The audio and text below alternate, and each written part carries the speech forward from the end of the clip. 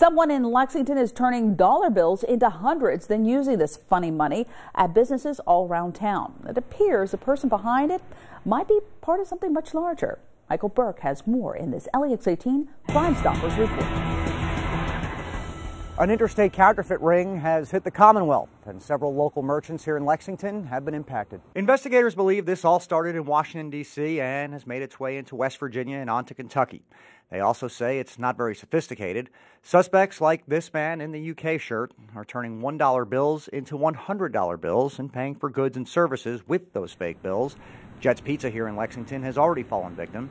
It's almost impossible for a merchant to notice this funny money, but once it hits the bank, the red flags go up as the serial numbers are not a match.